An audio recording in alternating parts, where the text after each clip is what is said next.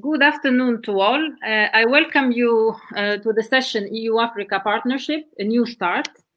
Let me first thank my colleague at CEPS for the great organization of this version of the 2021 virtual edition of the Ideas Lab, and also the Euro-Mediterranean Economists Association, one of the co-sponsors of the Ideas Lab this year, for their support in the co-organization of this session.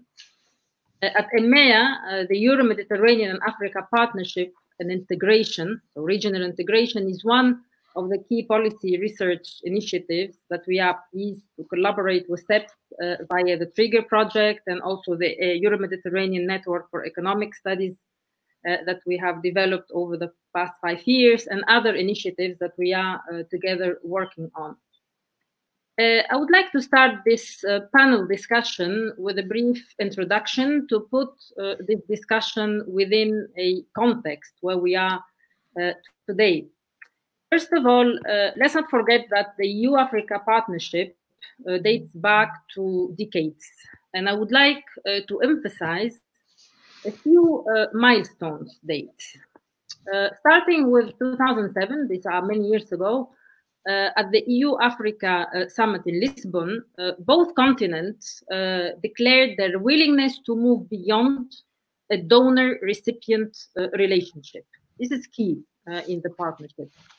Of course, here the EU and the African Union jointly identified together mutual and complementary interests, and to move away from this traditional relationship toward a real partnership based on equality, mutual understanding and recognition, and also encouraging a full inclusion of migrant communities and diaspora. So this is really was in 2007, and I think this is a key, at least, commitment. As a result of that joint Africa-EU strategy, an action plan was launched, and since 2008. And implemented for some successive periods of 2 years up to 2018. So these are really what I call the implementation of this partnership since then. Now, after 10 years since the adoption of this first joint Africa-EU strategy in Lisbon, the 5th African Union EU Summit in 2018 in Abidjan focused on investing in youth for sustainable future. This is all the history, in fact, before the COVID-19, shock that we have gone through, or we are still going through. Now, the joint declaration back then in 2018 emphasized the importance to reinforce a mutually beneficial partnership, African Union and EU, and also the trilateral cooperation between the African Union, the European Union, and the United Nations. Of course, there were some strategic priorities, and I want to state them there. It's investing in people, education, science, technology, and skills development. This is essential for development. Strengthening resilience, peace, security, governance, migration, mobility, and very importantly, mobilizing investment for African structural sustainable transformation. So this was in 2018. Of course, everything went completely changed at the start of the COVID-19 pandemic. That was, of course, in March 2020. Now, in March 2020, the President of the European Commission and the High Representative for Foreign Affairs and Security Policy announced a proposal for a new comprehensive strategy with Africa. So going beyond, building on a partnership on 5 key areas: green transition and energy access, digital transformation, sustainable growth and jobs, peace and governance, migration, mobility. Also, I would like to emphasize and point that the EU recognized the importance of strengthening the political, cultural, and economic ties between the 2 continents in a multipolar world. So this is a clear recognition that there are other actors who are also, in a way, competing in Africa and also for their own interests. This will give more leverage, of course, to both continents, EU and African Union, at the international scene. Now, after this, just a few months ago in February, the EU published a joint communication on a renewed partnership with the Southern Neighbourhood, proposing the new agenda for Mediterranean to relaunch the cooperation and realize the untapped potential of the region after recognized failure of the Barcelona process. Now, the agenda proposed 5 main areas of action: human development, good governance and rule of law, strengthening resilience, building prosperity, and also seizing the opportunities in the digital transition, peace, security, migration, mobility, and green transition, climate resilience, energy, and environment. Now, the new agenda stresses also the importance to increase cooperation between North and Sub-Saharan Africa as a triangular cooperation with the European Union. In April 2021, the new Cotonou Partnership Agreement maintained a common foundation setting based on 6 strategic priorities, again, within the same overall thinking of human rights, democracy, governance, peace and security, human and social development, environmental sustainability and climate change, inclusive and sustainable economic growth and development, migration and mobility. So generally, all those, I would say, strategic objectives are aligned. Now, to achieve these very ambitious objectives, and of course ambitious more on the implementation side of the European Union and its partners, the Multi-Annual Financial Framework for 2027 was approved in December 2020, merges most of the existing instruments, there were a lot, into one single big instrument called the Neighborhood Development and International Cooperation Instrument, so well known as NDICI. So this framework allocates for Sub-Saharan Africa and also the neighborhood under this NDICI more around, I would say, 50 billion euros over this period of time. During the COVID-19, we've seen a lot of developments over this year. And one key development is the emphasizing the role of the private sector for financing development, which in fact has been pushed by the international community, for example, in the whole debate that you all are aware of on the debt relief. So, of course, having the private sector contributing to the blending and of the instrument and contributing to the financial effort of the European Union in this sense. Now, the European Union has already a very vast experience in blending facilities since actually 2007 with the EU Africa Infrastructure Trust Fund, also the Neighbourhood Investment Facility, and most recently, in 2016, there has been this EU platform for blending in external cooperation. No, that was before 2016. In 2016, you had the External Investment Plan, particularly encouraging the investment in Africa and EU neighborhood. Now, all of this is there. I mean, it's working in certain manners, and I think we can listen more to our panelists today talking about it and see how in practice, how it works. So there are also other instruments which, in fact, are based on this European Fund for Sustainable Development, which is now moving into under the MMF, which is the multi-financial framework, which is the European Fund for Sustainable Development Plus, and also would be one of the main instruments of EU cooperation with partners countries. So it is clear that today we are experiencing a lot of changes, not only from a, I would say, transition point of view, digital transition, green transition, and also can also see some changes within the EU institutional setting, which also reflects very much the new geopolitical commission emphasis on the role of international partnership for building a stronger EU role in the global fight for poverty and the SDGs promotion. So looking at this challenging context as well of the added by the COVID-19, you can see that the Southern Neighbourhood and also the Africa has been very weakly prepared for facing the pandemic, and also this hampers their capability or capacity to have a resilient path for growth and development going forward.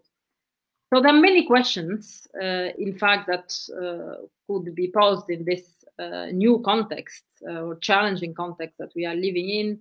One is, are we moving toward a completely new financing development policy of the EU in the continent?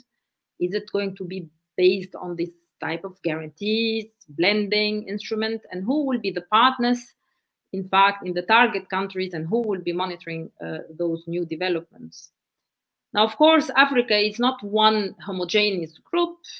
Africa has different types of countries, and there are the African lower income countries and fragile states that they need much more for development, and most probably might not be yet ready for this new change of the approach to the continent.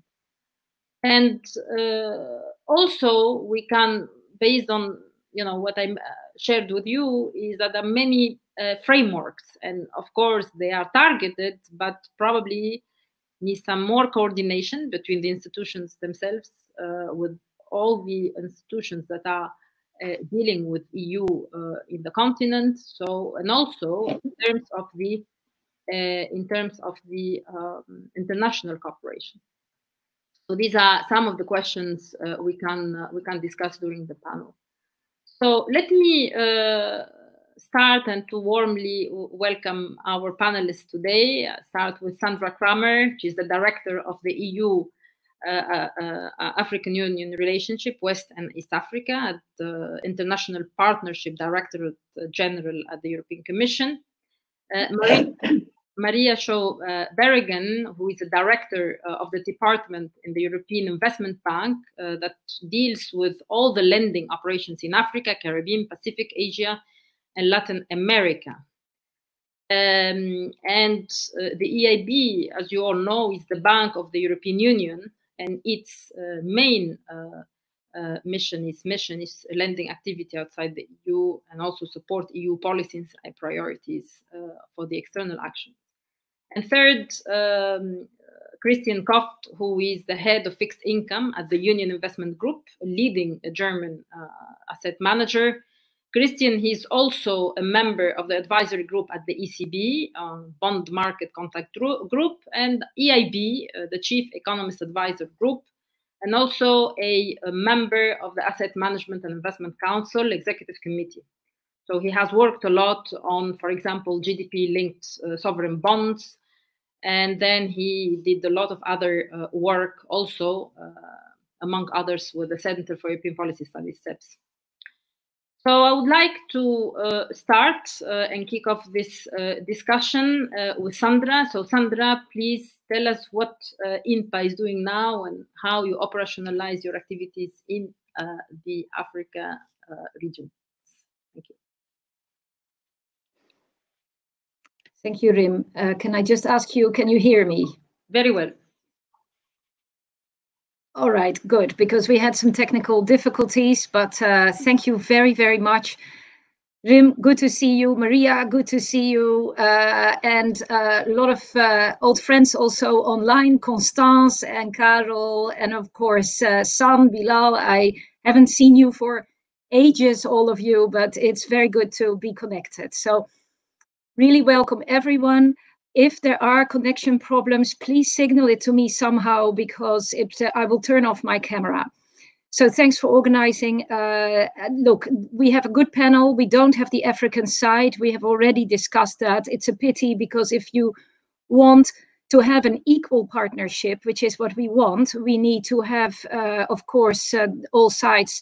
We will, of course, always keep that in mind. Now, my title, this is also a new start, and you're title of the panel is New Start, is now Director Africa, because we've actually merged the two Africa directors into one. And I'm now lucky to be responsible for all sub-Saharan Africa.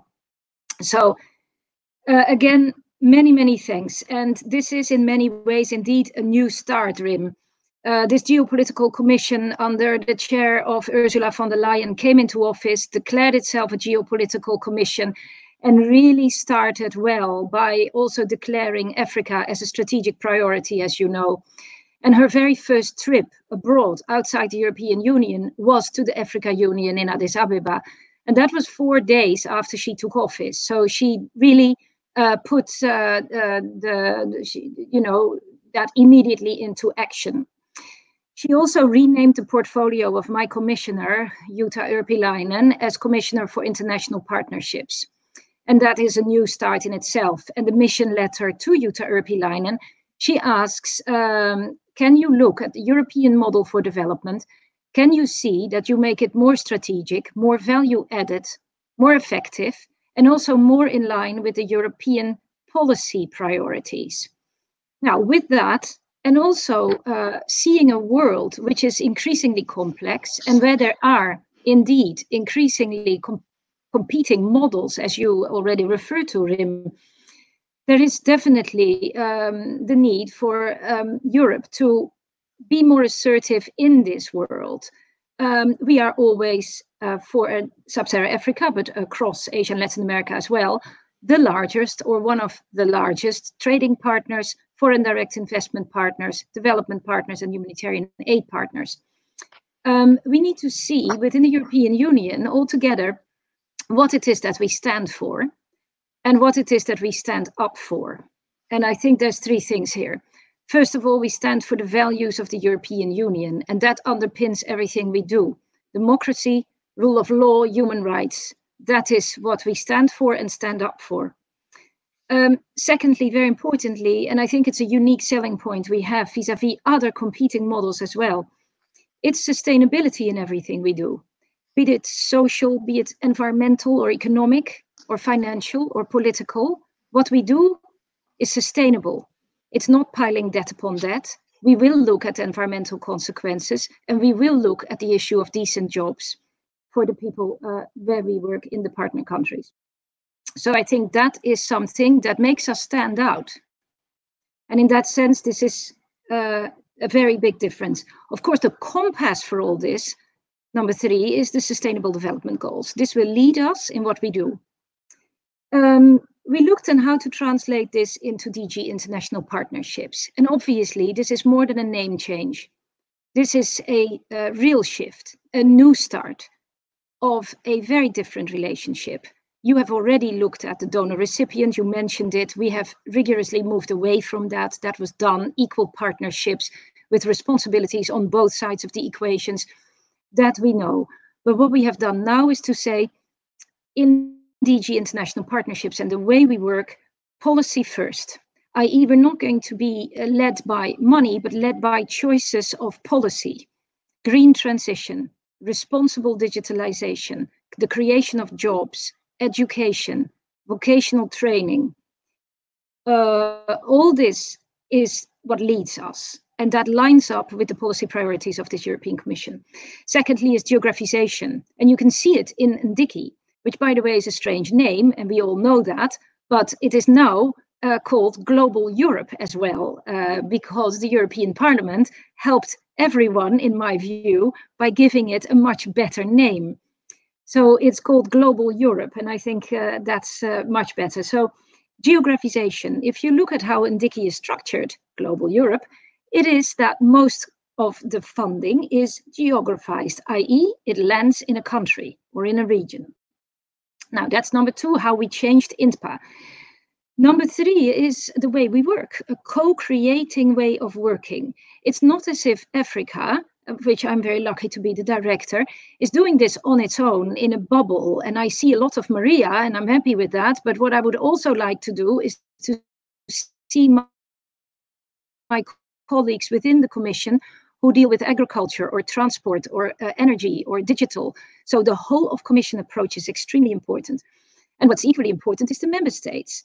And you know about our Team Europe approach, how we really move hand in hand and how we bring Team Europe initiatives to our partnerships, where we focus on particular themes and where all member states come together as a big puzzle to make a transformational impact on one or two particular things in a country, rather than spending a lot of money on unconnected, unfocused projects that do not make the change most of the time. So this new way of co-creation is a new start. Now, it's a good timing because this is still a relatively new commission. It's also a new budgetary cycle, as you mentioned, 2021 to 2027. And it is time for a global recovery, which is going to have to be green and just and digital, and which affects really all of us. And I think that we have the right ways to go about it. We have also a new US administration, which I think should be mentioned as hopefully a positive factor in all this.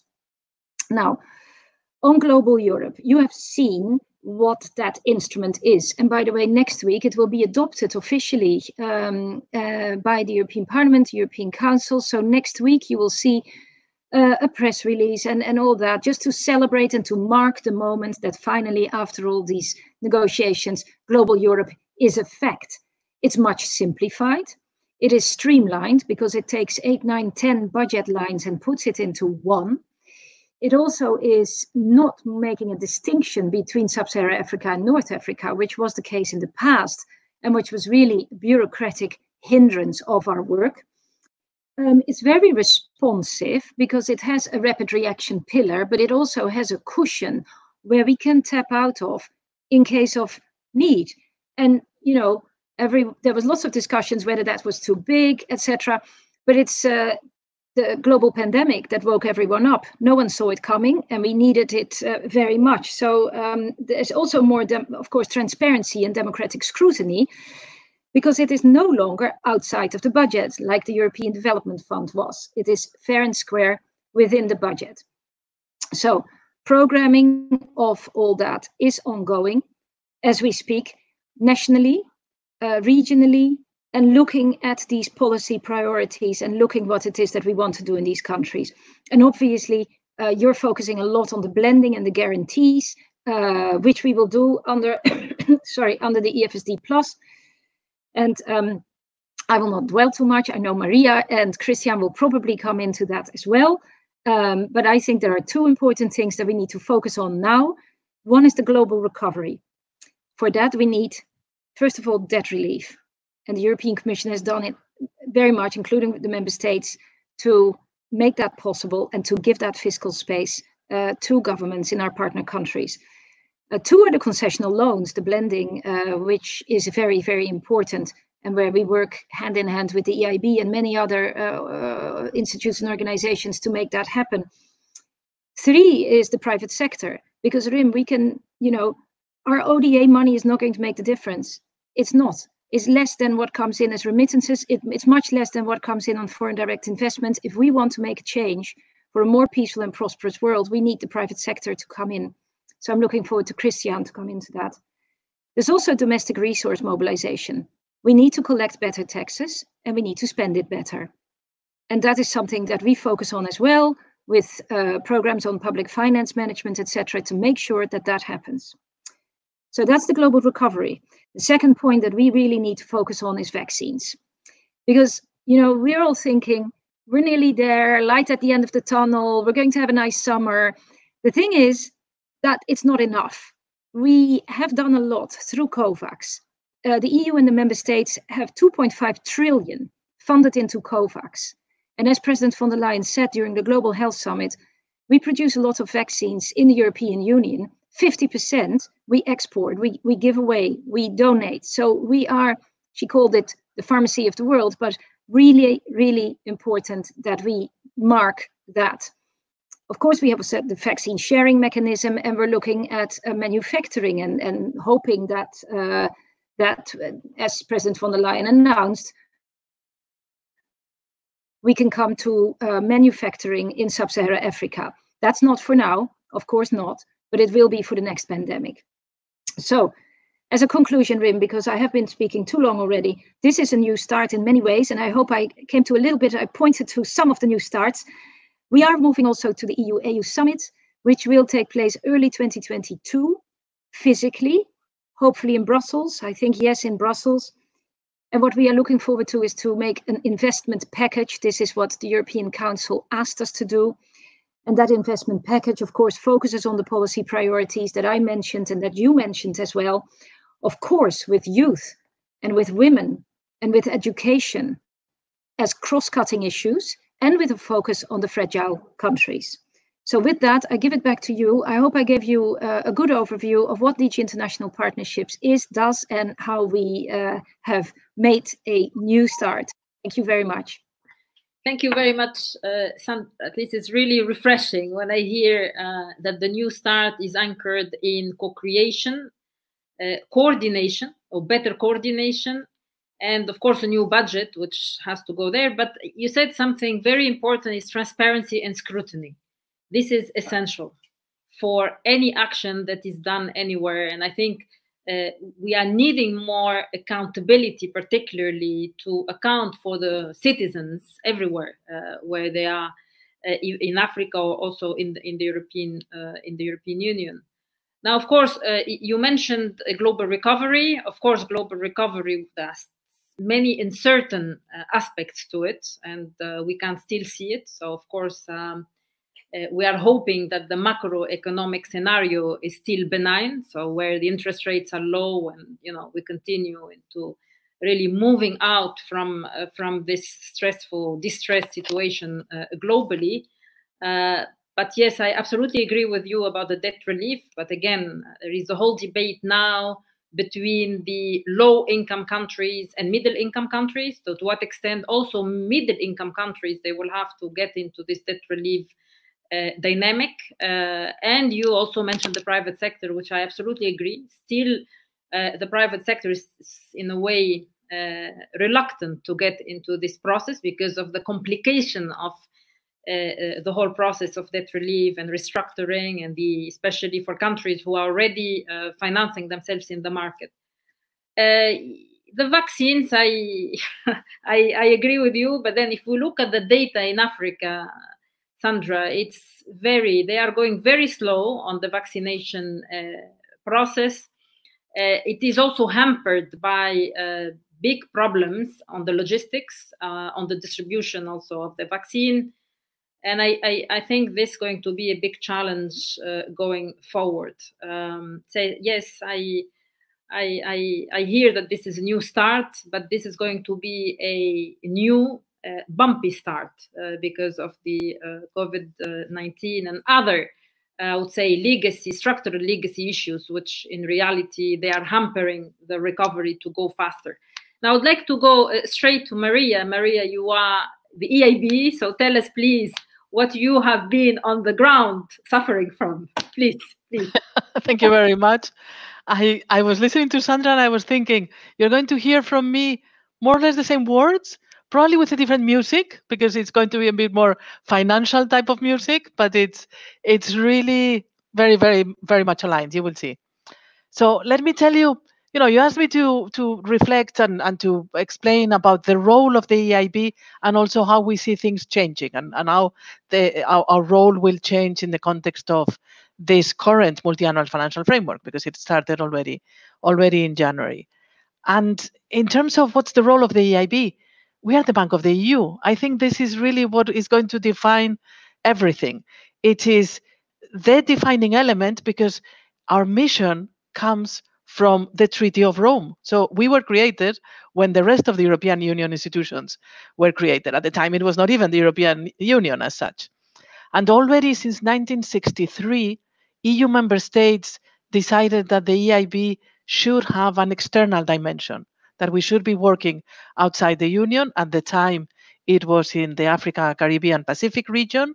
And then in the neighborhood, so in the southern neighborhood, which is the topic of today as well, we have been active for more than 40 years.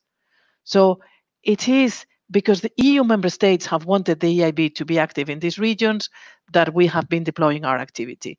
And this activity has been following the different mandates that we were receiving from EU member states and from the European Commission. In particular last year, and last year was a tough year for everyone, it was very tough in Africa, we achieved record lending levels in Africa, in the continent. And this was more than 5 billion euro of lending, half of which was for the private sector.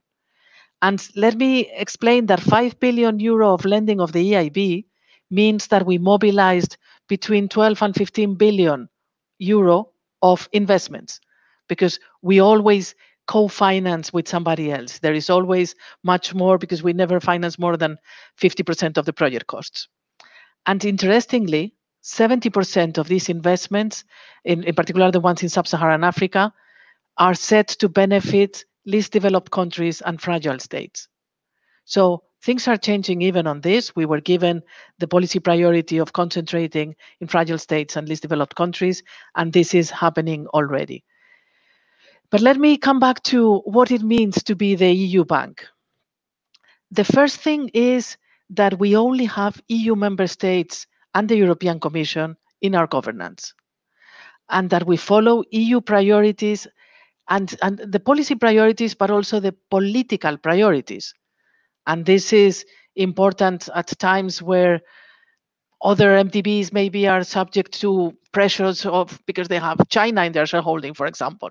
We don't have that. So we know what it is that we are standing for, and therefore, these pressures to support Chinese contractors in public procurement, it is not for the EIB. Being the EU bank also means that we work with EU values, and that our vision for development is the same as the one of the European Union. And therefore, what Sandra has just been explaining, it's about a sustainable and an inclusive development.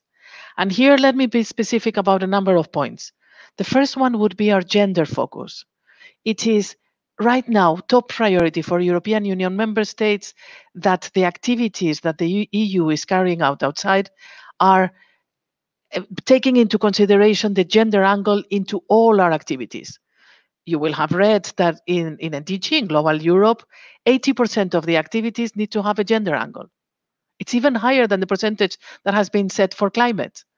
And this is something that we have completely interiorized. We are applying best practices with regard to gender, delivering on SDG 5 and empowering women and girls.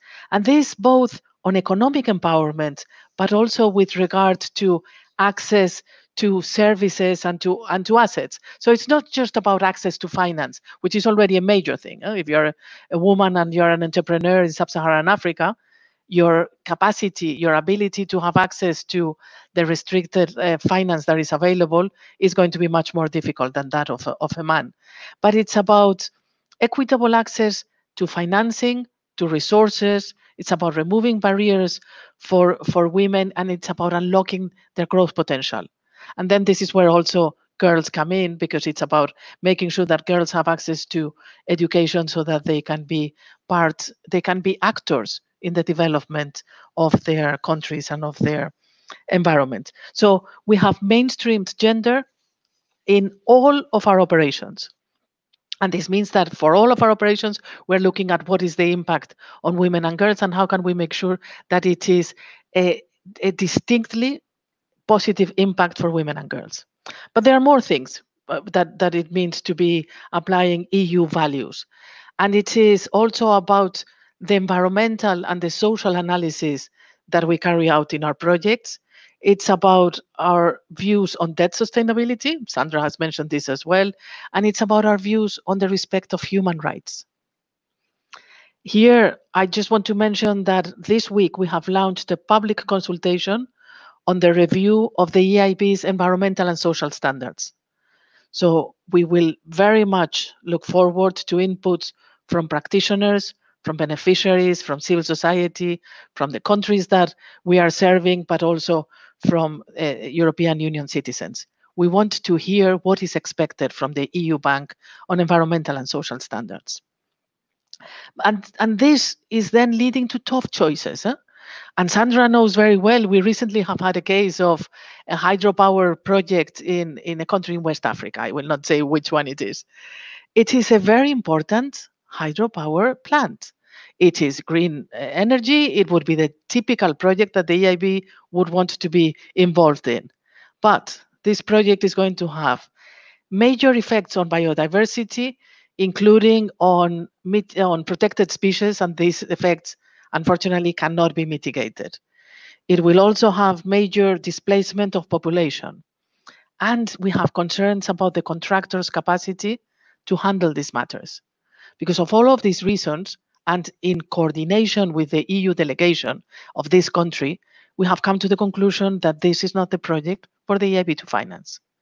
So these high standards that we are setting for ourselves on environmental and social matters mean that sometimes we find ourselves not wanting to finance specific projects that maybe others will come and finance. Maybe that they will have to apply their rules, but we are going to be applying the highest standards on each one of these aspects.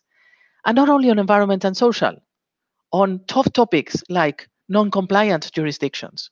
The European Union is taking a particular stance on these topics, and the EU Bank is following this on EU debarment and EU sanctions. And then, this leads to situations like Belarus. And I know Belarus is not in Africa, but it is very recent. And here, in line with the European Council and the other European authorities, the EIB has condemned the actions of the Belarus government with regard to the commercial flight that was diverted. And we have already stopped, since the presidential elections in Belarus, so some time ago, we stopped all our activity in Belarus. And we will continue to maintain this stance in line with the EU policy. This is not something that you're seeing every other multilateral development bank doing, but the EIB is doing it. We're following EU and the actions that the EU is applying. And let me give another example of Africa, and it is in Mali. So in Mali recently, we all know what has happened, and our first reaction was to call the EU delegation and say, what should we do? The EIB has quite a number of projects in Mali. We have originated new ones that we're looking into. How should we react towards this? Because what is important is that there is a unified European action. It would make no sense that the European Commission is going and taking one stance and that the EIB is taking a different one. So this coordinated approach is part of being the EU bank. Also being being the EU bank means that we are the climate bank, because climate is a priority for the European Union. It is a top driver of the policies inside the EU, and climate is global. So it is therefore also a top driver in the activity outside the Union, and we know about the Green Deal for Africa, for example. So here, already at the end of 2019, the EIB board decided to increase the level of climate and environment commitment of the EIB group. This applies inside and outside the European Union. And this increased ambition has far-reaching implications and is changing this house, what we do and how we do it. And this has then been taken shape in what we call the climate roadmap. That is a document that we have published. What does this mean specifically? It means that since the 1st of January 2021, the EIB is acting in full alignment with the Paris Agreement. This means no fossil fuels. It means that each one of our projects is screened against climate risks. It is going to be about being future-proof with regard to climate change, but also making sure that we're not doing any harm. It also means that the other commitment that we have taken is that by 2025, 50% of our financing will be dedicated to climate action and environmental sustainability. This is very high because it means that the other 50%, which is fully Paris aligned, is what we can use for other activities that are not directly dedicated to mitigation or adaptation to climate change. And here would come the digital efforts that we are financing, access to finance for small and medium-sized enterprises, human capital, health, all of this will be in the other 50%, because 50% of our activity is going to be directly dedicated to climate action and environmental sustainability.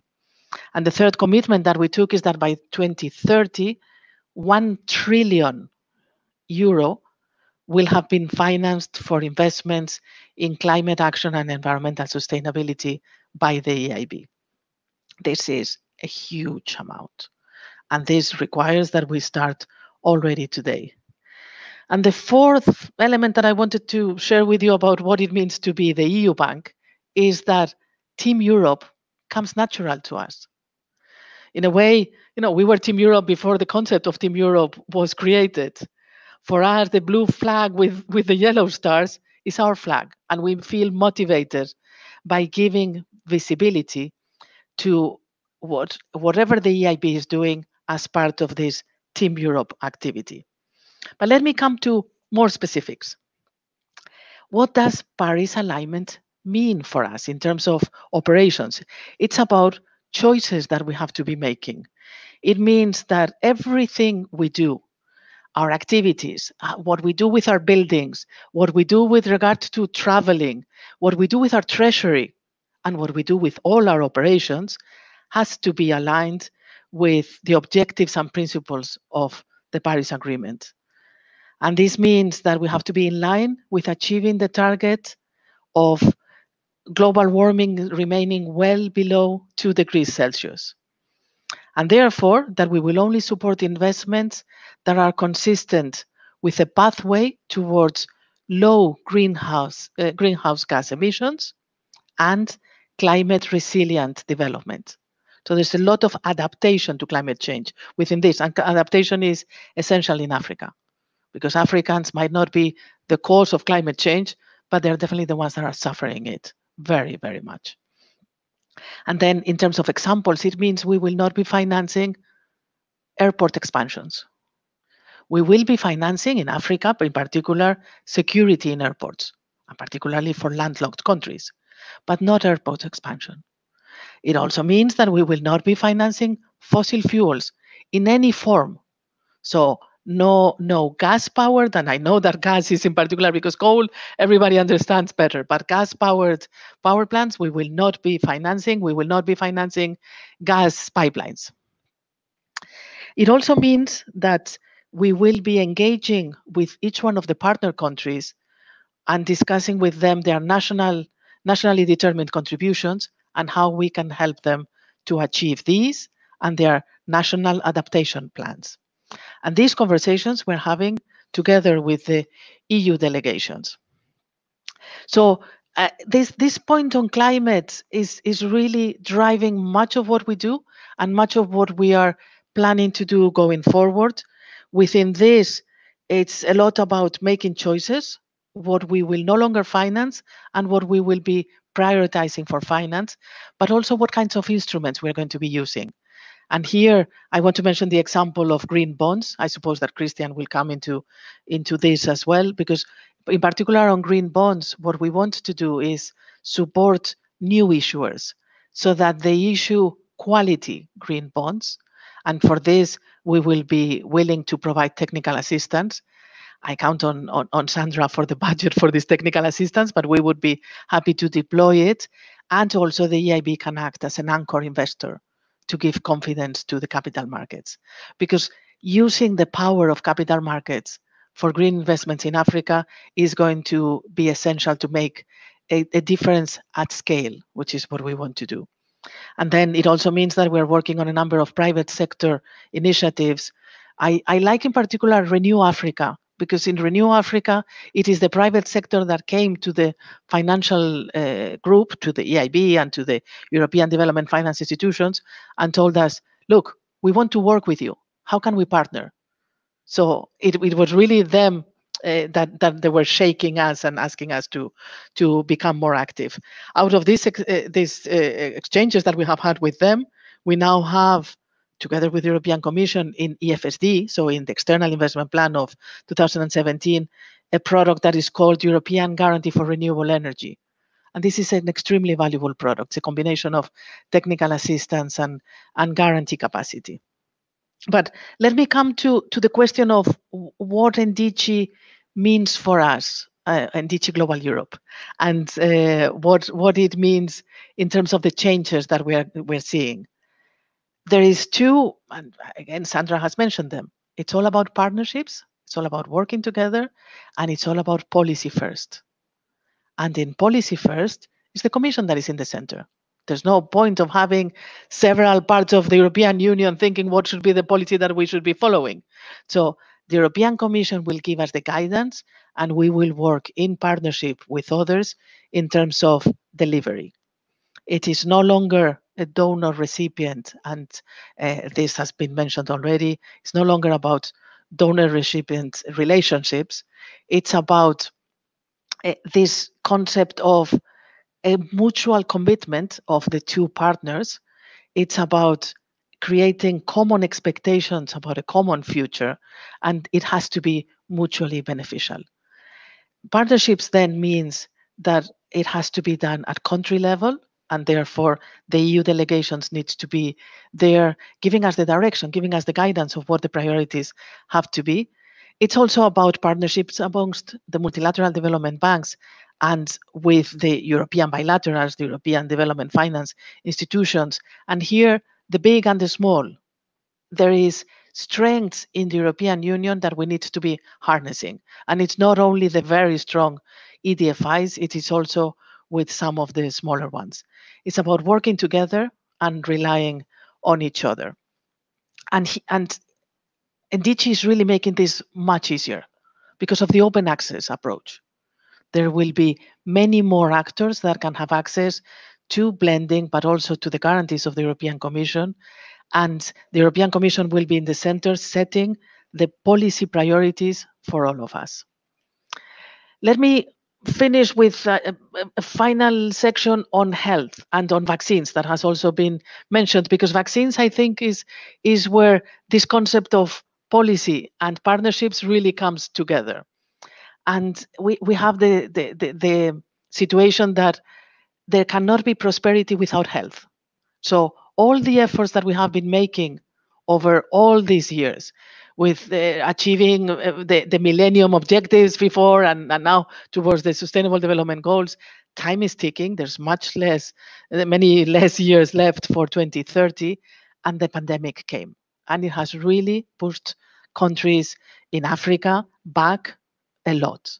So we need to address the question of access to vaccines, because without this, they cannot move on. They are going to be stuck. We are looking, as Sandra was saying, forward to a summer, maybe even without having to wear the masks, and they are not having access to this yet. And the solution is a multilateral solution. The solution is COVAX. It is a difficult way, but we have already achieved the existence of COVAX. And here, the European Union had the vision already back in September 2020. And we need to remember that in September 2020, there were no vaccines approved. The first ones were approved at the end of December. By then, the first Team Europe operation directly channeling funds into COVAX was in place. So there it was, the European Commission with the EIB using EFSD funds and EU member states as donors. The European Union was there when the others were not. It was easy for the US to come. Of course, there was also a change of government. But when they came in February and they were making pledges to COVAX, which were, of course, extremely welcome. But by then, we knew there were 3 vaccines approved by WHO. At the time when we committed, when we signed, there were none. But that was the time when COVAX needed to have the funds, the cash, on the table so that they could be making reservations with the manufacturers. The manufacturers could be stepping up their manufacturing capacity and vaccines could be delivered. They started to be delivered at the end of February. Yes, there's not enough. Clearly, there's not enough. And there's still many countries that have not received enough vaccines even to cover their most vulnerable population and their health workers. So much more needs to be done with COVAX. But what COVAX can achieve for African countries, honestly, nobody else can. And this is something that we need to recognize, and therefore we need to keep supporting COVAX. The European Union has done it. In February, President von der Leyen announced a doubling of our contribution to COVAX. And last week, or on the 21st last week at the COVAX event, President von der Leyen also announced an additional operation using EIB's capacities, because we are the bank of the EU. And here we're going to be working, creating links between COVAX and AVAT, because ownership is very important. And AVAT is the African own initiative. So how to create synergies between COVAX and AVAT to achieve that common goal, in this case now aiming at up to 60% of the population in Africa, is essential. But it's not enough. COVAX is not enough. We need to be working on manufacturing capacity, localized manufacturing capacity. Again, there's a Team Europe initiative about this, and the EIB has announced a platform of financiers that is called SHIRA. It's Sustainable Health Industry for Resilience in Africa. And this is about manufacturing, looking at the future. It's not going to be necessarily for this pandemic, but what this pandemic has created is the spotlight on the needs of more manufacturing in Africa, less dependence, less reliance on others. And the last area on health is that we also need to be supporting the governments. And here it is about sovereign loans. And thanks to the EU guarantee, the EIB is lending in Niger, in Benin, in Rwanda, in Angola, and will be lending in other countries. So I'll finish now. I know I've taken a lot of time, but I did want to mention how all of this work in the context of NDICI Global Europe is being coordinated with INTPA. It's guided by INTPA, and it is working with the EU delegation so that we have that very country-driven and country ownership that we need. It's about working with the countries. It's about a true partnership, and it is about this spirit of NDICI where we are all working within now. Thank you very much.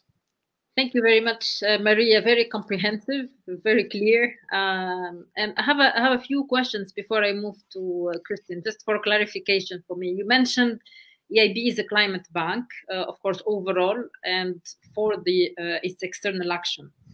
Do you have a data on what is your green asset ratio? What is our green asset ratio?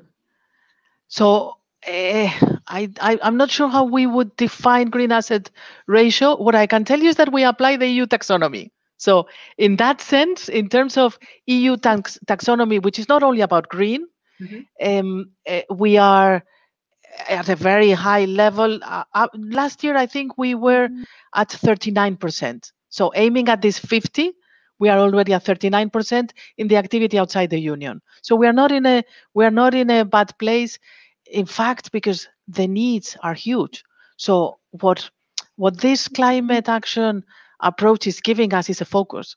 There's many things you can do in Africa, but when you know that there are some specific ones that are the ones you want to do, and when you put technical assistance, capacity building, you help in the creation of the projects, then those are the ones you can be financing, and that's the conversations that we're having with the countries. And let me state again, adaptation is essential. It's about biodiversity and adaptation. It's not only about renewable energy, which is fantastic, but it is not only that. So we are at a high percentage and going higher. That's very good. A second question linked to this. So normally when you work in the countries, you work with directly with the local banks or directly to the private sector. It means the borrowers. So how do you work, and how are you sure that those banks, for example, local banks, are also applying the climate targets, and how do you deal with that? In fact, to put the question broader, how do you screen your actors when you work in the countries? Yeah, so we work in both ways. When the project is big enough, when we're talking about more than 10 million euro, we would lend directly. And therefore, there we would do the whole due diligence ourselves, or we are working with a co-financier and we are sharing the tasks. But in those operations, we would be working directly with the private sector, be it European investors in Africa or African-born, grown private sector companies. When we're working with smaller amounts, and there is a lot of need for microfinance and for small loans for SMEs, that we would do with local banks, because they have that capillarity capacity. And there, what we do is, in our analysis, we look at what are their environmental and social standards. And the second thing we do is we tend to always accompany our loans with technical assistance for the intermediary, sometimes also for the beneficiaries, but technical assistance for the intermediary, so that we can help them reinforce their capacities on climate analysis, climate risk analysis as well, but also, for example, on gender. We help them to develop gender strategies so that they become actors and activists in this access to finance for women entrepreneurs as well. So it's a combination of technical assistance and the the knowledge that we have of these banks and our analysis of them. Yes, thank you. Also mentioned COVAX and the synergies between COVAX and AFAT. I think this is very, very key recommendation, and I think should happen. But based on our research, we've seen that there is a serious logistical problem in Africa for the distribution, and this is linked to the weak infrastructure in Africa, particularly how to channel the vaccines to rural areas, to the vulnerable population, and also the difficulties of those vaccines in normal conditions. We know that some of the vaccines, they need very, I would say, specific conditions in terms of the overall heat and all of it. So how do you see this? Isn't it a problem of infrastructure financing rather than really just channeling only the vaccines at the same time, and which makes it more difficult, in fact, to wanting to achieve the objective?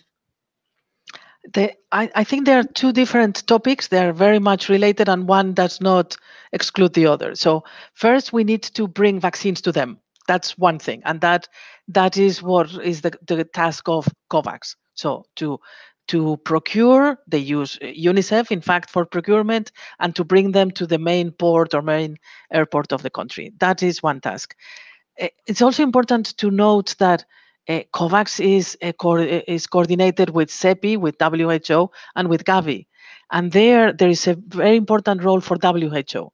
So WHO is the one that is looking at the country preparedness. And in fact, I know quite a lot because I am very involved with COVAX. I am in many of their committees. There has been a lot of controversy about the allocation policy. And some countries were saying, why are you not allocating vaccines to us? And what COVAX was telling them is, because you're not prepared. We cannot send you the vaccines because you're not prepared yet.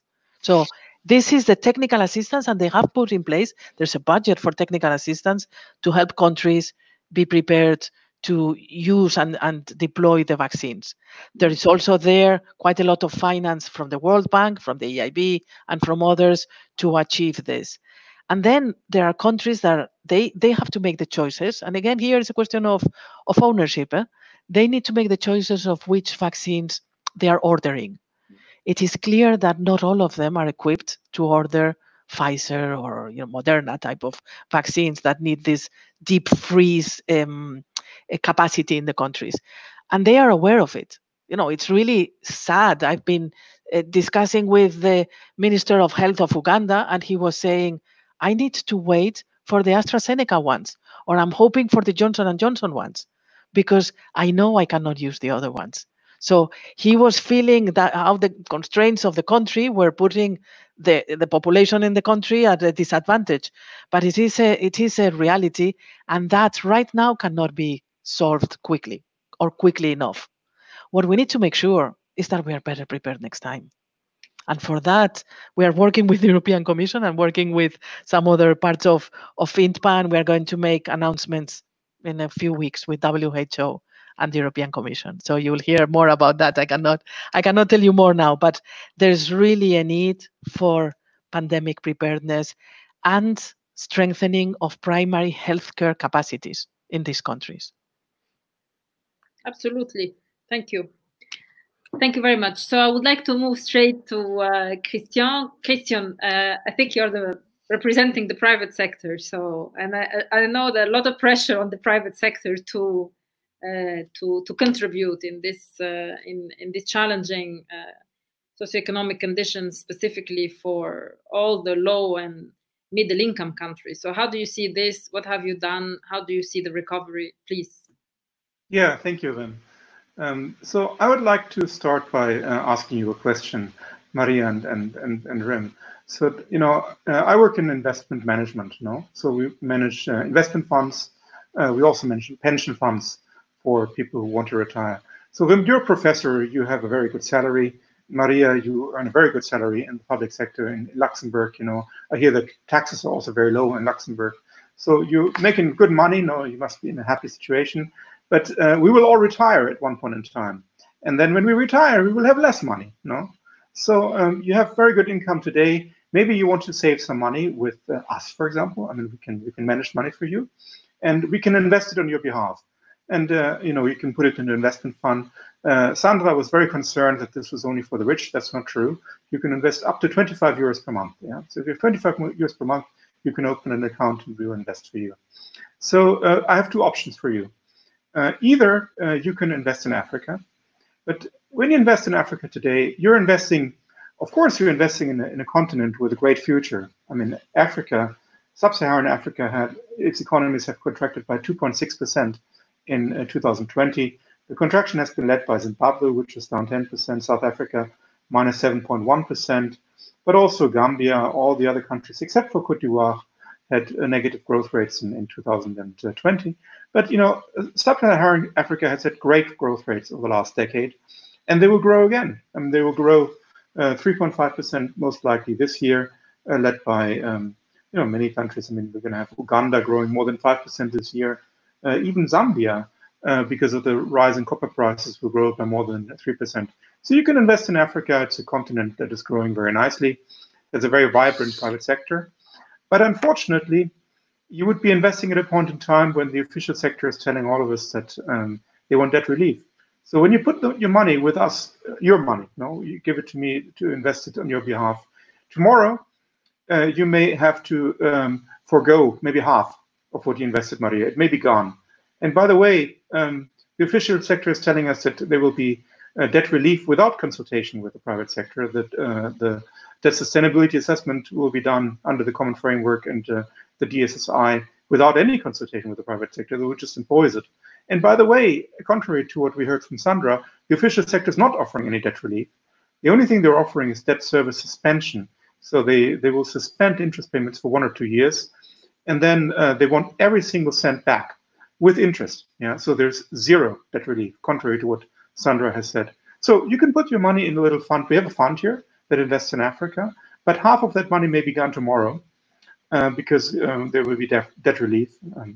The other alternative is you could, and the other problem when you invest in Africa is we really don't know what the money will be spent on. So, governance in Africa is very difficult. There's a lot of corruption. The environmental and the social standards are not what we are used to here in Luxembourg, or in the UK. Now, that's one possibility. Money may be gone, but you would be investing in Africa, and we know from the official sector that they want us to invest in Africa. And the other alternative for your retirement would be to invest in some good European companies, such as Kering or Louis Vuitton. They have great ESG standards. They produce luxury goods. They do it with, well-paid labor. They look at gender representation on the boards. And they sell scarves and handbags and nice things to Chinese and to wealthy Africans. And they have an enormous amount of profitability. And if you go to Paris, you can see all the beautiful museums and they're funding there with, artwork that is actually melting away in the sunshine. So what would you do with your money? Ren? It's up to you. You can choose. You want me to? I don't think I will do either thing. So you would do it. Okay. No, I don't. So what I will do, I will invest myself based on my own thinking. That's all. So you wouldn't invest in Africa? I would. Okay. How about you, Maria? Would you invest in Africa under these circumstances? You know what I would do? I would invest in a fund that invests in private sector in Africa, in well-identified projects where I would expect that my fund manager has checked the environmental and social standards and that they give me assurances about that. Very and good I idea, would be Maria, investing in the private sector in Africa.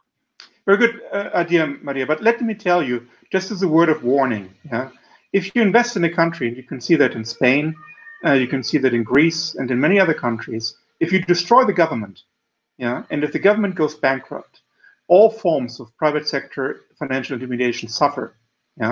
You could see in Spain what happened when the Spanish government was under pressure during the Eurozone financial crisis. I mean, the economy fell into a recession. So you cannot invest in the private sector without a functioning government. But that's just a word of warning. So I'm not sure I agree. I'm not sure I agree. I understand that the rating would suffer, but not the underlying solvency of those, the underlying value of those investments. So, I mean, in most countries, I would say in almost all countries of the world, you have a government yield curve, and then you have a corporate yield curve. And the corporate sector tends to pay more than the government. In any country, in the UK, in Spain, anywhere, if you have a choice of investing in the private sector and the government sector, the government always has lower yields. If you force the government into default, like in Argentina, the private sector will go into default as well. So what I'm saying here is that we hear a lot of lip service from the official sector that private sector investment in Africa is required. But at the same time, hindrances are being put in the way of the private sector. And I would say hindrances are being put in the way, especially of the regulated European private sector. Because if we do not invest in Africa, China will. And the questions that we're asking, the ESG questions that we're asking, China is not asking. So I'm really wondering whether the approach that has been taken here post-COVID is the right approach to help Africa. And I don't want to go down the way of Dambisa Moyo, and argue that aid, such as the aid provided by the EIB and the European Commission, is not working and is a dead aid for Africa. That would be an exaggeration. But I would say that the tremendous growth that we've seen in Africa, the tremendous improvement of living conditions that we've seen in Africa over the last 15 years, is not due to aid. It is due to a vibrant private sector. Africa, has had lost decades ever since the end of European colonialism. While it was dependent on official development assistance for decades, that was lost decades that were sort of a feast, for small elites, and misery for the population. And that has only changed once the vibrant private sector started to evolve in Africa. So I personally I'm a fan of private sector financial intermediation. So anyway, looking at sort of the future, we're in a situation here where the situation in Africa has been extremely difficult. Just on a human level, if you look at Kenya, more than 40% of children have not been going to school for a year. A lot of people who are dependent on services to fund their livelihood have not had incomes. They've been suffering from infection. We've seen that social conditions have deteriorated a lot in those countries. We see that the official sector has provided some help. There's been emergency disbursements from the IMF's RFI and RFC to Namibia, to South Sudan, and to 34 countries in Africa that have been receiving some emergency funding. But the question really is, how do we get Africa to work again? And frankly, the question for me as somebody from the financial services is, how do we get in our world money to flow where it is needed? We have scarcity of capital in Africa. and we have a vibrant private sector, and because of that, yields are high. And at the same time, in Luxembourg, yields are negative. Yeah, in the UK, yields are 0. So we have an abundance and too much capital, negative real interest rates in advanced economies, and we have scarcity of capital in Africa. And we need to find a way to channel money where it is most productive. Yeah, and that happens to be in emerging economies. Yeah. So I think there are two ways of going about this. I mean, one way would be to continue as we are today, and a consequence of that will be a withdrawal of the private sector, a further withdrawal of private sector cross-border financial intermediation with Africa, and we will leave it to the EIB, yeah, and to official development assistance, as in the past, yeah, and to the Chinese. Yeah, that's one road, and I have great faith in what the EIB does, and I also think that Sandra is doing a tremendous job at the European Commission. So there are a lot of good projects will be funded with the help of the EIB and with the help of the European Commission.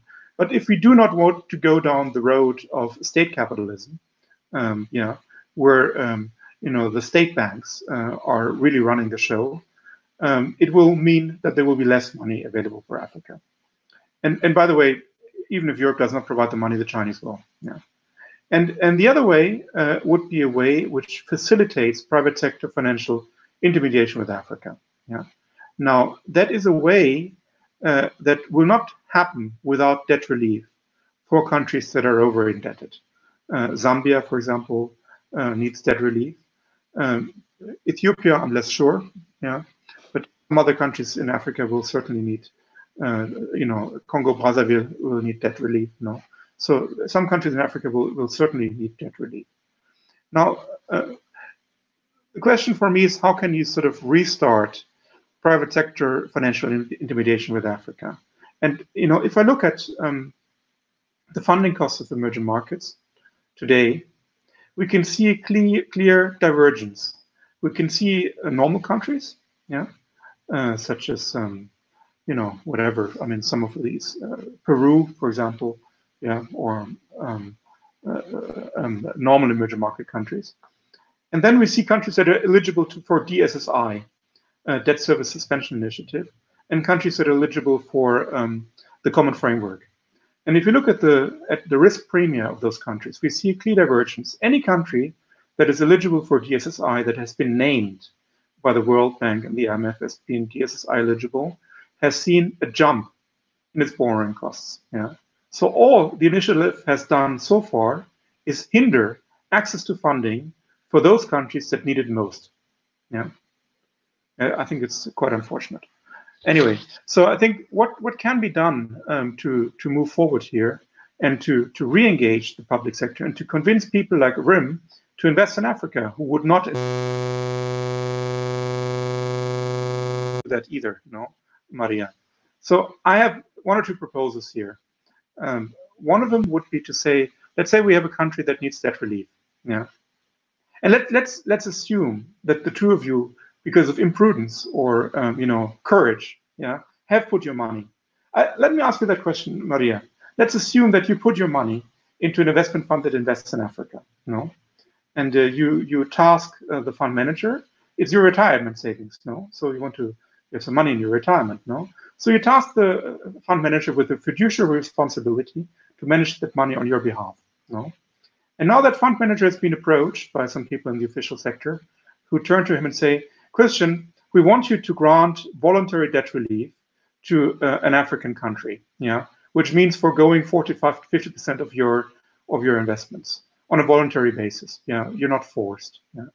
Maria, would you want me to do this on your behalf, or would you sue me for having violated my fiduciary responsibilities?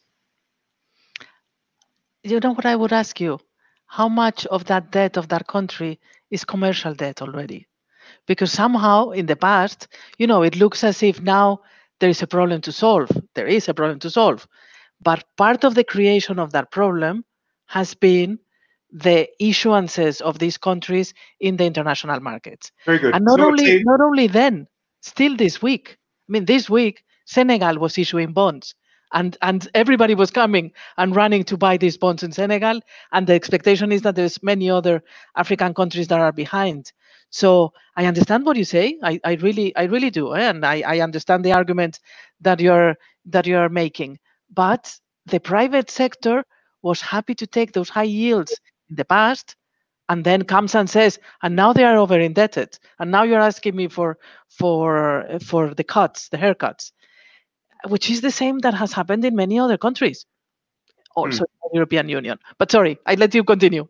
Yeah, no, I mean, I personally think that, whenever a country is over indebted, the private sector should offer a haircut, yeah, and it should not ask to be bailed out. It is unacceptable to ask to be bailed out by the official sector, yeah, and no official sector money should be used to bail out the private sector. If there is an over indebtedness, there needs to be a haircut. Yeah. That is not only my position; that's the position of most people in the private sector, and you've seen Argentina, Greece, Ecuador. I mean, all of those countries got big debt relief, a relatively fast debt relief. Yeah, and in the case of Zambia, there will also be debt relief. In the case of Mozambique, there's been debt relief. So whenever there is too much debt, yeah, I think that there should be debt relief. Yeah, I have two reservations. The first one is I have a fiduciary responsibility for those people who, out of courage or imprudence, have invested in Africa. Yeah, and I have to look after their best interests. And I cannot voluntarily give debt relief without any consultation. Yeah, and without having a look at the debt sustainability analysis. Yeah, I cannot. It would be violating my responsibilities. And the second point I would like to say is the approach that the official sector is taking here is a little bit schizophrenic, if you wish, because they're asking at the same time they're asking the private sector to provide generous debt relief, and then they're asking the same private sector to invest in those countries. Yeah, so they say, like, okay, I'm going to kick you, but the next day I want you to come right back. Why should I come back? So I think it has to be a little bit more sensible here. It should be a bit more cooperation, a bit more discussion, involvement. And then I think sensible people can come to a conclusion. So we don't have a lot of time, let me make a proposal here. Yeah. We have two problems in Africa. The first problem is that some countries are over indebted, yeah, and they need debt relief. And it's not straightforward to do debt relief when you have thousands and thousands of bondholders, working for different financial institutions. Yeah, but some countries do need debt relief. And the second problem we have is we have very little control over the use of proceeds. In those countries. Look at Mozambique.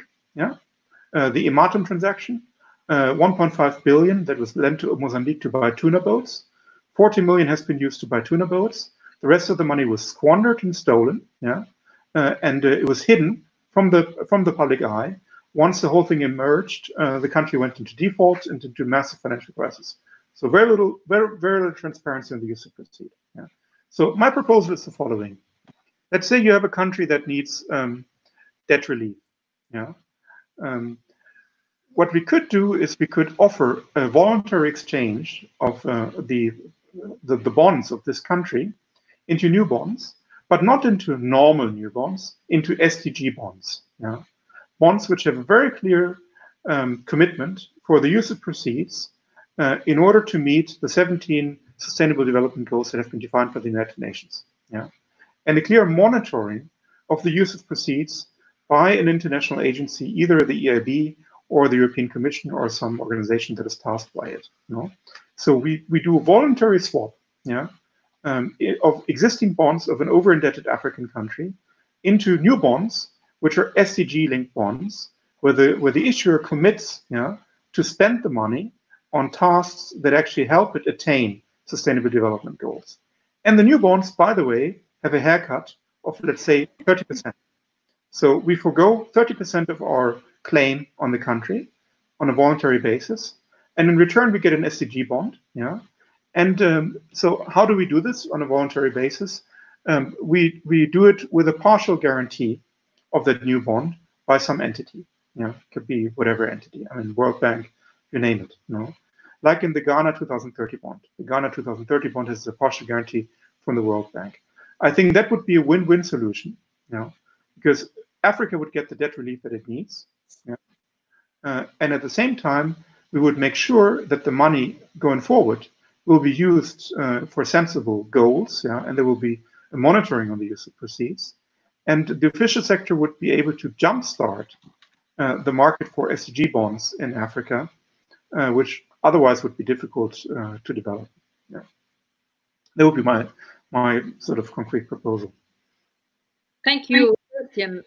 Could I just, sorry, yes. Could I add two more elements to this? Yes, please. So just to say that with a commitment on debt discipline, because what you don't want is to do this and then find yourself again in 3-4 years time in the same situation, because not you, but somebody else has been crazily lending to this country. So debt discipline, and this then requires debt transparency. Absolutely. So those two elements, discipline and transparency that includes everyone from all around the globe. Including the Chinese. What would be, so I just thought, I wanted to complement with those 2 points. And maybe I can add one more point here. To be frank, I am a big fan of investing in Africa, because I think it's a continent that has a great future, yeah. And compared to Europe, at least it has some growth, yeah. But I think the form that lending to Africa has taken over the last 20, 30 years is probably the worst form of cross-border financial intermediation that you can think of, because you lend at fixed rates in a foreign currency, yeah, to those countries, and you build massive currency mismatches on the balance sheet of that country. Whether it's EIB lending, which happens to be in euros, yeah, or private sector lending, which is in dollars or in euros, it's the same thing. You build currency mismatches and you reduce the financial resilience of those countries.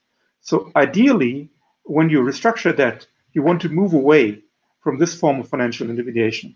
You want to move to a form of financial intermediation which aligns the capacity to pay and the payment obligations. Now, the capacity to pay of private entities and of public entities alike happens to be in local currency, yeah, because their income stream is either taxes in local currencies or sales proceeds for a company, which also happen to be denominated in local currency, unless you look at a carbon extracting industry, like whatever, Angola oil or whatever, yeah. But if it's a normal company that doesn't do too much to harm our environment and our planet by engaging in extract of oil and carbohydrates, it will have revenues in domestic currency, So lending to a country or to a private entity which has revenues in domestic currency in dollars or in euros is not sane, because you build a currency mismatch which is at the root of most financial crises, as we know from the works of Guillermo Calvo. So, sudden stop. So ideally, when we get out of this crisis, we will have helped develop the domestic bond market and the domestic currency market in Africa. So I think it would be great if there would be more, not only more transparent lending, but also more domestic currency lending to Africa. So, okay, let's assume your proposal goes forward, Christian. So I would like to ask Maria and Sandra, would you be interested to put this partial guarantee, for example, on a country that is willing to have the swap of their old debt into this SDG type of debt? Maybe Sandra, I start with Sandra. Do you hear me? Because I was switched off.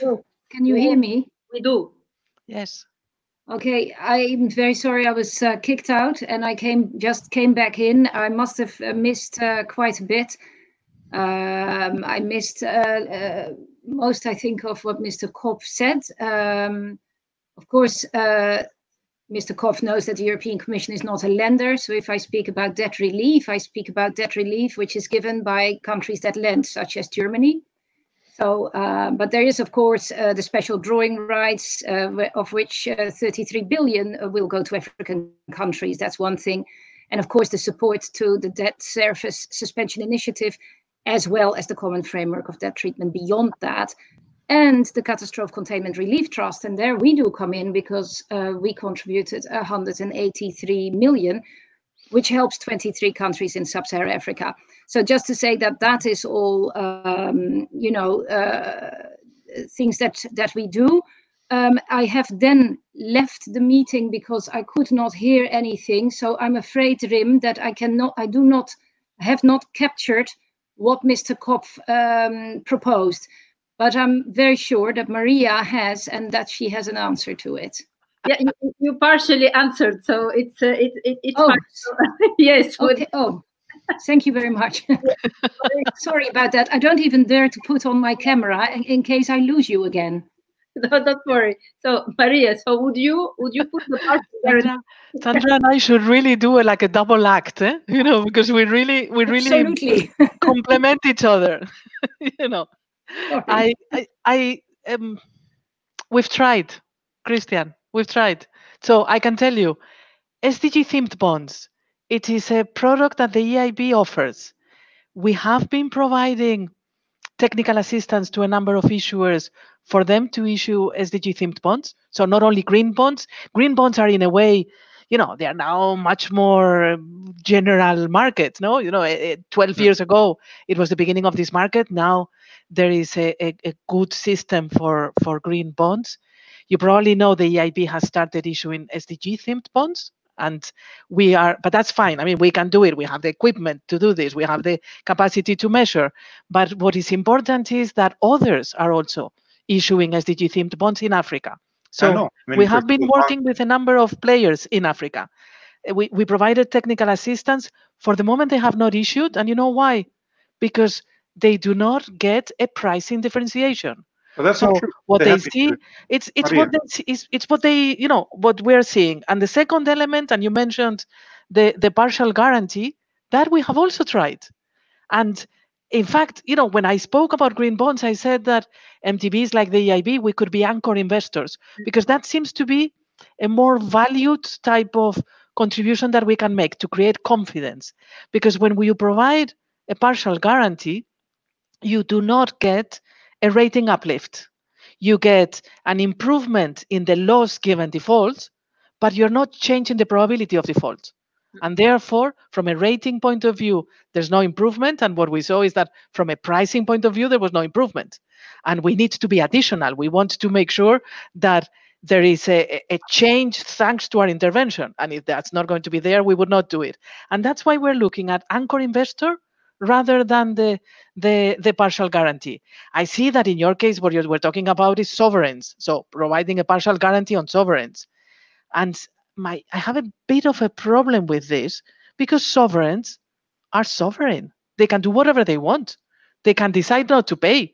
They can decide, you know, you were also mentioning currency mismatches, but lending to a sovereign in their own currency, you are really putting yourself in their hands if they want to devaluate the currency. So the EIB, thanks to funds from EU member states, we do lending in local currency, in like 15 sub-Saharan African local currencies. But we lend local currency only to the private sector. So we would lend in local currency to banks for them to on-lend, or for private companies in the telecom sector, for example, whose revenues are going to be in the local currency, so that they can repay to us in local currency synthetically, and like that they don't have this currency mismatch. So there it makes sense to me. With sovereigns, I'm not sure. I'm not convinced yet. But the idea of SDG themed bonds is the way forward, because there has to be, you know, in the same way that I said debt discipline, there should be use of proceeds discipline. And that's where this could come in. I think this is a key, use of proceeds. I know that Ghana is now looking to have an SDG bond, sustainable bond as well. The problem is, how do they use those proceeds, and who is monitoring this? Yeah. But precisely for that, EU taxonomy, that is the answer. And the EU taxonomy is not for the inside the Union. It's a global service in a way. You know, the European Union is developing this taxonomy as a service, as a standard that can be used globally. Because there is where you would have the real good. Of course, then the second thing is you need a third-party verifier, an independent verifier. Exactly. That's a very key point, specifically on those. But there's more and more of those, of rating agencies that are not of credit risk, that are of use of proceeds. There's more and more, and the more offer there is, the more there will be of these entities that are willing to do those tasks. Let me look at the chat, because since there are two chats on the left on my my right side, so I'm looking at the right side. One of the participants is saying that the EU member states could play a coordinated role in making the best use of the new SDR's 650 billion allocation toward low-income African countries. So this is something that could be eventually explored. I see also on the left-hand side of my screen, Karel is asking Christian, I don't know if Christian is still there, what happens if the ESG bond does not work? So when again the money disappears? Okay, yes, I mean, that's a good point. So like the case of Mozambique, it's possible. I don't know if Christian can answer this. I don't see him on screen anymore. And then, of course, there are issues related to governance in Africa, which probably more technical assistance, more education, more engagement is important also on the EU side. I mean, from Sandra, on the partnership side, I think more investment in technical assistance, state education on the governance side, institutional side, transparency side. I think this is key, and not only on the use of the debt, not only the sovereign debt, but also on the private debt. I mean, so trying really to explain what is the best or what is the optimal debt structure in a company or overall. I think this is important. Now there is one question, which it's the first question we had at this panel, whether the EU has the power to regulate arms sales to the Mediterranean and Africa. I don't know who can answer to this.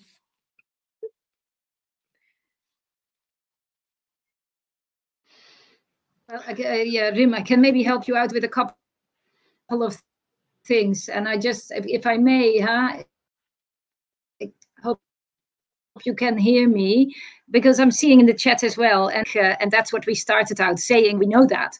And your second question, can Africa be able to produce, and can we help with it? Yes, of course. And we just had the Global Health Summit in Rome, where President von der Leyen made a commitment, a €1 billion commitment to vaccine production, vaccine manufacturing in Africa. And there's a couple of hubs that we're looking into, because as you can imagine, there's a lot of issues, regulatory issues, or skills and people that need to be trained in education. South Africa, Rwanda are all places where we're looking at, and I think that Maria addressed this as well.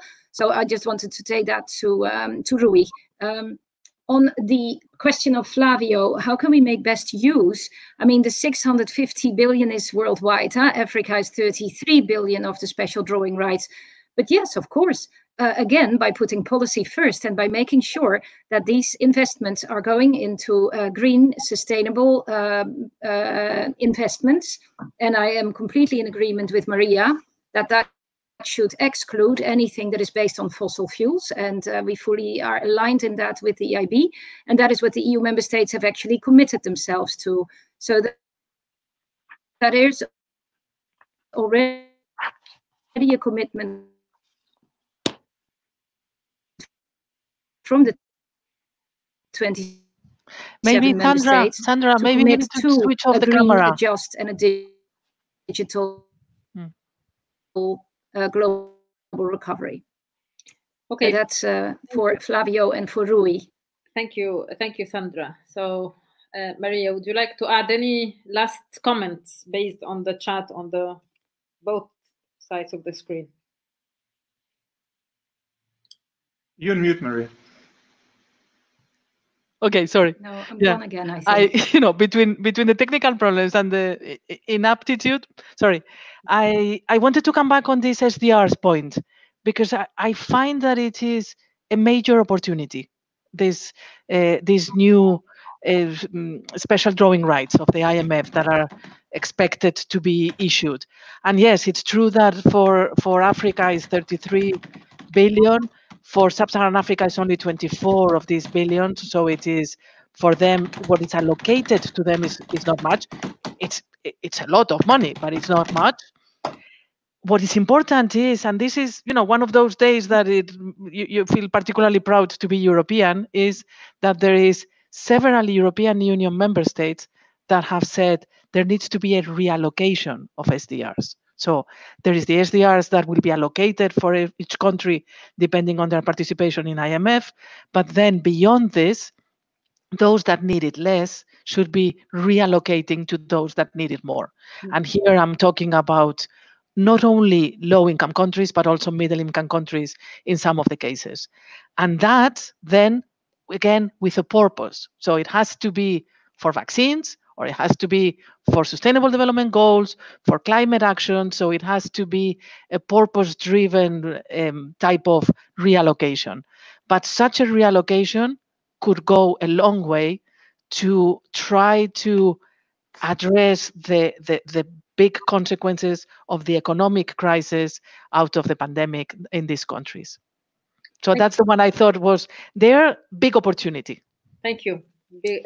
Thank you, Maria. Now, Christian, last word for this panel today? Yeah. So first I wanted to say to Maria, these SDG bonds are already being issued. One that I might like most is the Banque West-Africaine de Développement. They've issued an SDG bond under their new sustainable bond framework, which invests, amongst other things, in women empowerment in Mali and SMEs and so forth. There are very strict use of proceeds monitoring in this bond. It was issued at mid-swaps plus 300, and we were one of the anchor investors. So there is already this kind of investment. And frankly, I think it's a good thing. I think these bonds are good. I mean, and Senegal, to be clear, we bought Senegal, yeah. And, I think there is I'm very happy to hear that the EIB is investing in Senegal, yeah. I think it's good that the EIB does it. I'm also happy to hear that Sandra is providing aid to Senegal. I also think that there is a place for the private sector in Senegal. I don't know if you would agree with that, Maria, but I think that it makes sense also to have, what makes us, I mean, one of the things that distinguishes us as Europeans from the Chinese, for example, is that our prosperity is built on the private sector, and I think that we have a move towards state capitalism and authoritarian governments everywhere in the world, yeah, and Europe is different in that respect. And I think that that is also something that in the interaction with Africa we should continue to cherish. And then maybe one last thought on this ESG issue. So the European Union has put into place the Sustainable Finance Disclosure Regulation, which from 2022 onwards will require all financial advisors across the European Union to inquire about the sustainability preference of their clients when advising them on financial investments. And we've done some tests on that, and turns out that 60–70% of our clients, of our retail clients, will want to invest in sustainable products only, even if it means less yield, less return. And also 80% of our institutional investors want to do sustainable investments. My big fear, is that as Europe moves towards an integration of ESG factors in investment management, Africa is left out. My big fear is that this will actually lead to a withdrawal of financial innovation from Africa, because it does not meet the stringent, taxonomy criteria. And I'm not saying that we should be investing in coal power plants in Africa, no. But I think that there is a very clear correlation between per capita income and ESG factors. If you do any ESG scoring, you will find that 80% of the cross-country variation can be explained by per capita income. And if you just assign ESG scores to all private and public entities, we will all end up investing in Norway and Switzerland and withholding capital from Africa, and that would be a big shame. And I think there are a number of African countries such as Senegal or Ghana, which, given their level of economic development, have gone at great length to take into account, environmental, social, and government aspects. Other countries such as Nigeria, which are relatively prosperous by African standards, are way behind there. And I think we have to take a very differentiated approach in applying ESG factors to investments in Africa. Thank you very much, all. I think this was a very interesting discussion on. I think it's a first discussion, because I agree that we've been talking to each other in a certain manner. So next time probably we need to have actors from the continent, from African Union side. And I think for me, what I would say I would conclude from this discussion is, first of all, and as Sandra said, it's policy first, not putting money first, policy first. Also enhancing the institutions. I see that one of the comments, it's okay, Africa, it's as a continent, it's richer than Europe, and they still need others to support them in moving into their recovery path. I think this is a matter of institution governance, and this is also was mentioned at the beginning by Karel in the chat. So governance, enhancing the capacities of institutions, also trying to engage as much as possible the leadership in this region, and obviously see that there is still, fortunately, corruption. And I share the view also of Christian. He mentioned this, and we've seen many cases in Africa where the money disappears without any, follow-up. So I think these are all very important elements that we need to keep in mind. Also, coherence in the frameworks, in the policy frameworks from the EU level. And I see all these new transition changes institutionally that are happening. It's moving into some more coherence. Probably it will take time to operationalize these new structures. And very importantly, coordination. Coordination between the different institutions. And I see there are a lot of coordination between both Maria and Sandra today. So very good news. So thank you all. And I would like to thank very much the panelists, Maria, Sandra, she left already, Christian. I'm sure we will talk again on this same topic, and hopefully I see you again all in good health. And have a great weekend. And I also would like to thank CEPS colleagues, all the participants who have been following us, and then everybody who has followed us and maybe will watch this video again. Thank you all, and have a great weekend. Thank you. Thank you very much, Prim. Thank you, Christian. Thanks.